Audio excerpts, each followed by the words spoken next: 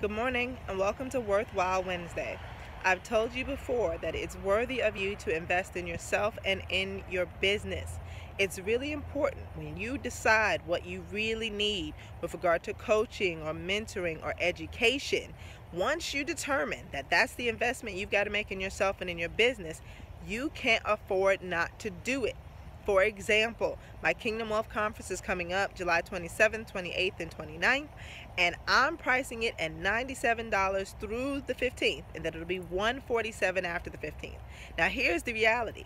If you need help growing your business, if you need help starting your business, if you want to optimize your business, but you can't afford the $97, that means you can't afford to miss it. You should be in the front row.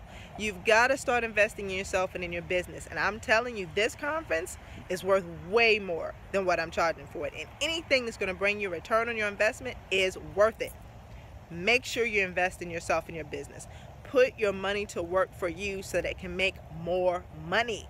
That's the most important thing you can do with your money, is make more money with it. Have a wonderful work week. I'll see you tomorrow.